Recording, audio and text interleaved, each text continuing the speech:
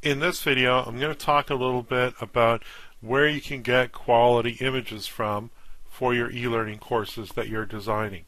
Here's an example of where a lot of people go for their e-learning images.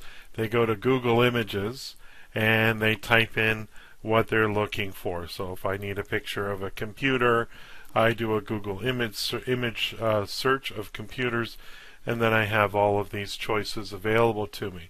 But here's the problem. Every single one of these images, well, probably most of these images, are someone's copyrighted work. Whether it's a cartoony image or something that's an actual photograph, you're either violating the rights of a photographer or a graphic artist or what have you. In fact, I might even be borderline violating those rights just by shooting this video today. But here's the thing. Everyone's doing work for some particular organization.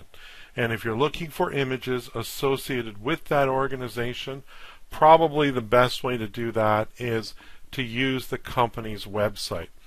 In this example, I'm going to show you how to do that. Here we have the United States government's website. I've just picked them probably because most of their images are in the public domain.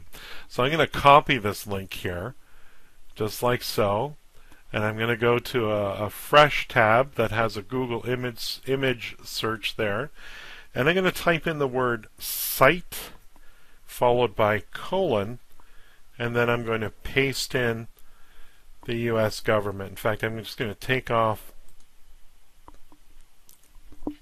the HTTPS. I'm not sure if that'll work, but we'll just keep it nice and clean. www.usa.gov, and I'm going to hit search. So now I have an entire page of images that either have already been paid for or they're part of the public domain, because of course a lot of government photos are in the public domain by default. But here in this example, I can use all of these images because they've been paid for by the organization that I'm working for. So I have a whole assortment of images that I can take advantage of in my e-learning, and that's of course assuming you've been hired to actually produce e-learning for USA.gov. If you haven't, of course, you could be violating someone's rights here. But again, when we're talking about a lot of photos and clip art and things like that, that's all done under what's the terminology now? Royalty free. Thank you. I had to think about that for a second.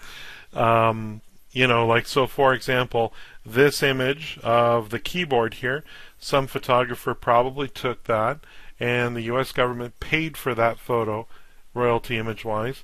If you're doing work for the US government, you're probably pretty safe to use that image. Certainly this is a better approach than just grabbing images wherever and violating copyright.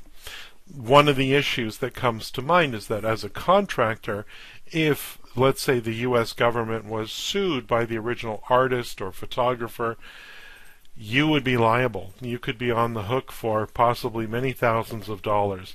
So why not choose images where the royalties have essentially already been paid for? So just to cover you a little bit there.